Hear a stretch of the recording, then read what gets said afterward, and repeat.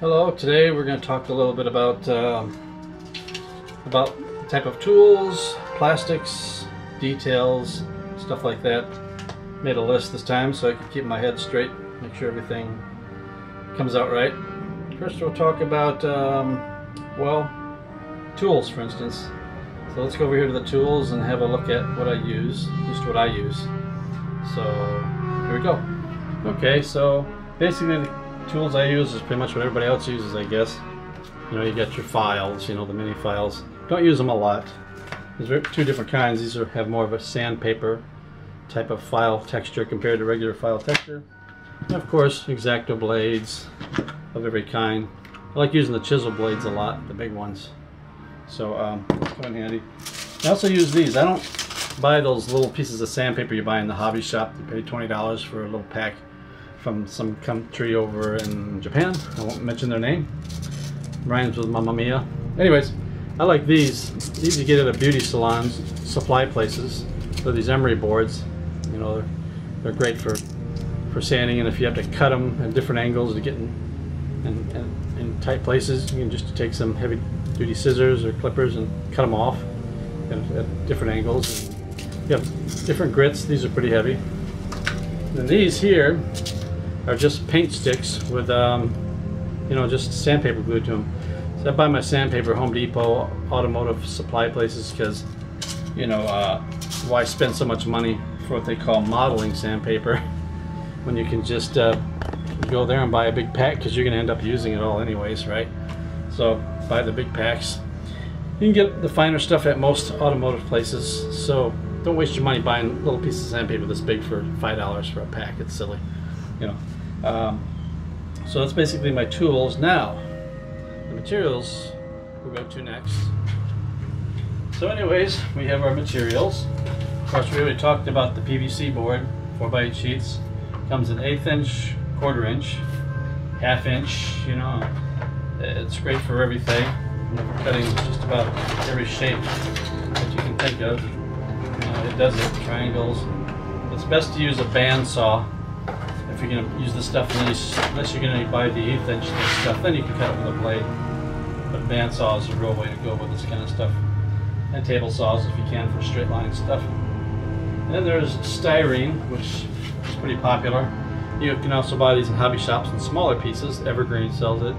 Or you can find a plexiglass plastics supply warehouse where they sell it 4x8 sheets. Save yourself some money there too. Again, you might pay, you know, $20 for a sheet, but it's a 4x8 sheet, so it'll last you years, actually. And it comes in, of course, every thickness you can think of. And then you got wrench shape / model plank. This stuff here, you know, you can see it comes in pretty thick pieces. Usually, it's like 2 feet wide by 50 inches long by 2 inches thick, you know. And you can cut it and do just about anything you want. Like this is just a sample, like this little rounded, you know, thing that I just made out of, for whatever, I can't remember what it was for. But it's disregard. You can shape it, round it, cut it as thin as you want, and basically do whatever you like. So those are the main materials that I use for everything. Is the styrene, a lot of PVC board, or Sentra as some people call it, and wrench shape / model plank. Alright, we're going to talk about some the artists that influenced me through the years. Ron Cobb was a great influence on me. Great design, very tight detail work. Another person is Sid Mead. This is some of the books that he's put out through the years.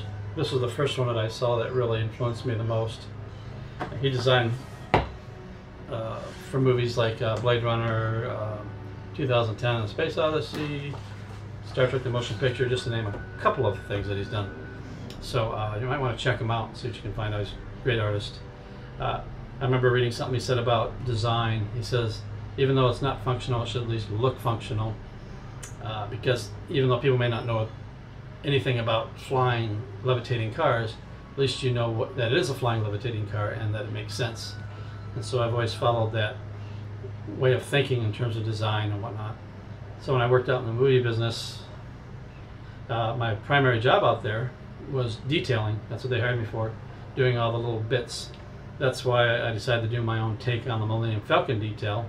And then lo and behold, when episode 7 came out, the detail didn't look much like the one from the original one, at least on the sides. I mean, you gotta keep certain things right if you're doing a model from a movie. But yeah, that's always been my theory, because I don't like using tank treads and all the stuff you can really recognize. And I think I said that before in one of my other videos. So yeah, that's pretty much my way of thinking in terms of detailing. And I'll go ahead and show you some of the parts that I use to do my detailing. Alright.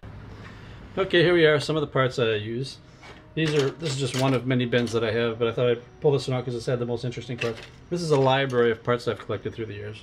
You know, like some of my Falcon parts here. Matter of fact, I'm going to use that on the Ghost for some detailing.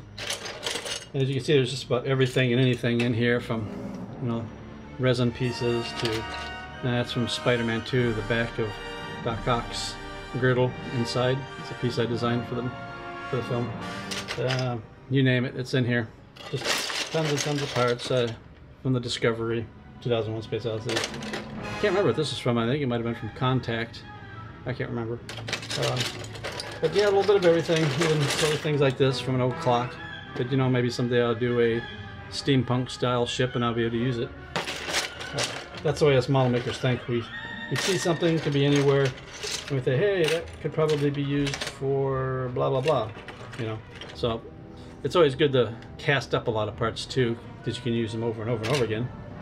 You know, it's just like even these little parts here are parts I'm going to use on, you know, the Ghost. You can see the detail on there is pretty, but maybe you can't. I don't have it on close-up mode. So anyways, but I also use things like, and I'm going to back this up, like these power boxes which I got from Home Depot. You know, here, for instance, they look like great sides of spaceships. So I'm going to do like a, you know, like a construction type ship, or, you know, some sort of workhorse model where these things are lined up like so. Now let's go this way. You might see it better. You know, in this kind of configuration, left, right. I'll probably only use 2 of these and mold them up so I can use them repeatedly over and over again on both sides. You know, and even the round ones, there's some pretty cool stuff you can find out there if you look. You know, here's another power box which is very cool looking. It could be an engine, for instance. Oh, can't see it over there. An engine for back here. You never know. So I've been collecting a library of parts for that. You know, eventually to build this thing. It'll probably be one off. It probably won't be a kit. You know, it just takes a long time to do kits, as we know. So that's just some of the details that I use for making. There we are. That's some of the details I use to make models, just bits and grievous. If there's anything I missed, let me know. I'm trying to think of everything there is other than plastic detail bits that you use from everything. Maybe women's stuff, you never know. Lipstick things, underarm, the plastic underarm covers. Those are pretty interesting shapes. Yeah, nothing's left out. So anyways, that's it for that, and we'll talk later. Bye bye.